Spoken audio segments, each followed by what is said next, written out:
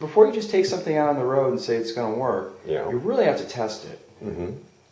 And the first year is always the testing time. Yeah, right? it is. Yeah. And you see things like this year, you know, the lady I teach with is asking me, well, why aren't you keeping all this material? I said, because I'm not going to use any of it next year.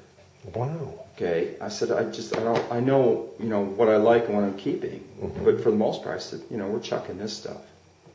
Wow. Okay, but you learn. Oh, okay, because you're selecting some of it. Yeah. Oh, yeah. Oh, okay. Because what we're doing, we've hit some real home runs this year, and then there's a couple lessons that have just been clinkers, where I've had to go back and just reteach. The map thing right now is really bugging me. That the kids. I've had them walk it, talk it, chalk it on the board in their heads, close their eyes. You know, all the finger things that I do, you know, Norway, Sweden, Finland, Iceland, Denmark, Germany, Portugal, Spain, France, Italy, you know, Switzerland, Austria, and then we could dance. But it's just not getting in there, you know. So how frustrating is that? And here's what a part of it is. There is a growing number of students that think that just by showing up, they will magically be imbued with knowledge. Right. That there's no work involved. Right. And if there is work, they don't know how to do it. So, and I'm just fascinated. It truly is, because everyone tells, you know, forever has told me, private schools are so great and everything else. Now that I'm teaching the product of private schools, I am so woefully disappointed in private schools in South Florida. Mm-hmm. I mean, they are ripping off the public. Benjamin should be shot at school. Kids coming out of Benjamin, all they can do is take multiple choice exams. Oh, right. That's all they can do. That really is. Their writing is very formulaic. Mm-hmm. Okay, when you ask them why you're writing this, they say, I've got an introduction and a conclusion and I've got 3 examples. Okay, but you didn't tell me anything. Okay? I don't understand. Like, what's the purpose of this? And I'll say, Right, well, I asked you a why question, and you gave me, like, you know, an introduction, a conclusion, and 3 facts. Okay? I want more. And look, like...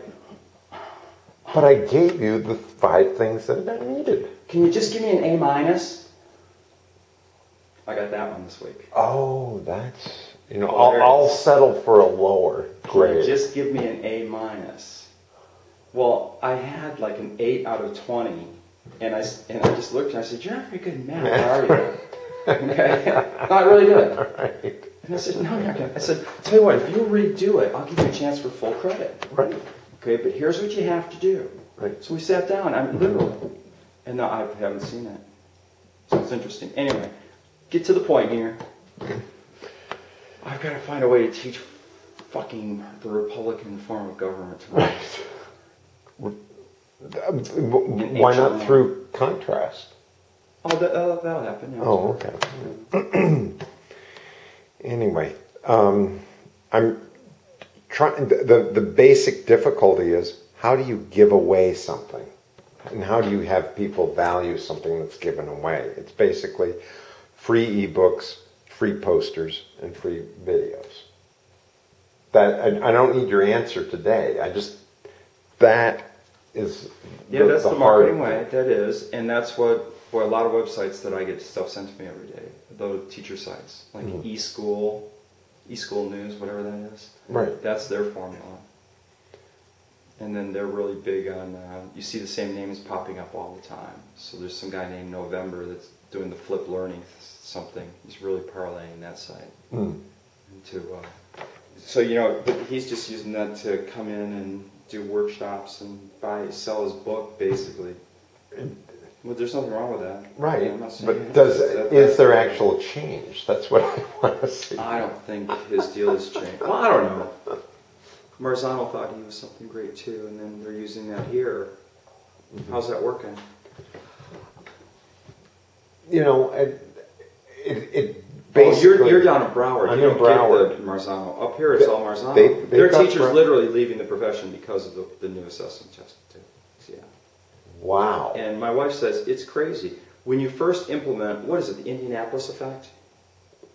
Yeah, you Just any sort of change. any change at all. Dim the lights, right? Scores go up. Tailor. Turn the lights up, right? Scores go up. Right.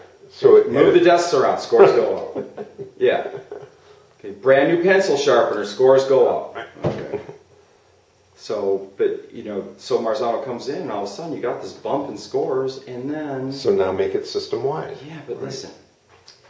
When Jeb Bush came, 11 years ago, 12 years ago, it started the whole... A plus. Well, the whole FCAT. Mm-hmm. The kids, they know so little. No, I'm serious. Their background knowledge is just so, it's a Swiss cheese. You don't know what kind of skills the kids are coming with. Yeah. And that's to middle school. So it's not working. God, how are you sure your stuff's going to work with the Dillard zone? With the Dillard zone? Yeah. I think that concept is the... Because I know what Lidke would do. Lidke would come in and just open the schools up, make them community centers, just... Bring the resources of the community. And make the school such an integral part of the community that, you spend so much time there, you've got the support system there, you got free clinics set up there for the local people and stuff too. Is that already being done there? In Dillard? That part of Fort Lauderdale. I know that part of Fort Lauderdale. Well, that's an interesting point. Because if you're really going to do that, if you're really going to make change in that, are the teachers willing, or are they all getting in their cars and driving out to Coral Springs at night? Right. I don't know, because that's they stick around long enough to make it a community center. Right. And then that takes money too. Mm-hmm. And security's always an issue, and all kinds of crazy things. Right. Custodians.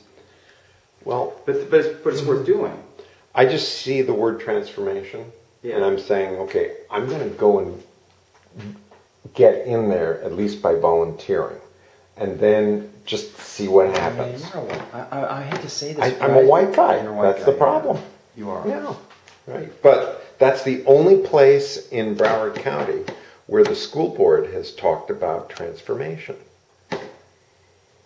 We're going to reinvent public education. See, I think you'd be better off at taking the old South Plantation Innovation Zone and making a suggestion. Right.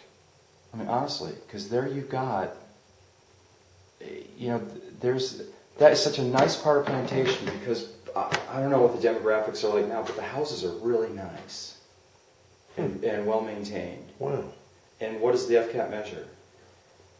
How the houses are around the schools and how well maintained they are. But if you want to, I think you'd have more success with taking something like that, and it already has a history, albeit 20 years ago, of a successful zone. But just start right out of the box, because man, I'll tell you, I taught at Crystal Lake, and Steve, the kind of issues that school had to deal with, they're not in the classroom issues. Right. You need to have a system-wide change. Well, it's something going on at that school. There are schools that have done phenomenal things. Pleasant City Elementary here was started by a lady named Peppers back in 2002, and she created that.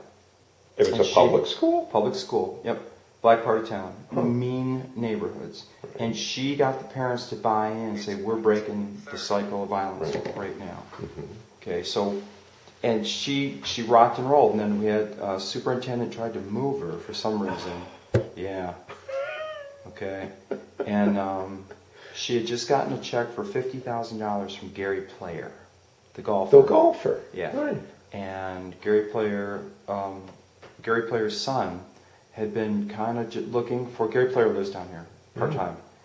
Gary Player's son was looking for someone to invest in. He just happened to go and see kids wearing PC uniforms, beautiful uniforms, in the middle of a rough part of town. He was just kind of cruising, in town for some reason, saw some kids walking to school, slowed down and kind of watched, and saw an old lady on the railroad tracks waving the kids in. Okay, and you could tell she was kind of scanning, so he saw this.